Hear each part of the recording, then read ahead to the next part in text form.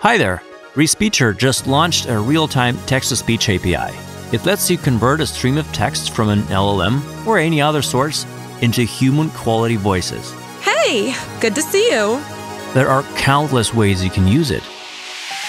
A virtual avatar can immerse you into alternate realities. Hey Stan, do you think AI could help me create super tomatoes that pack more punch than a cosmic superhero? Absolutely, my friend. Just remember, with great tomatoes comes great sauce. So use them responsibly. Your support chatbot can connect with customers better.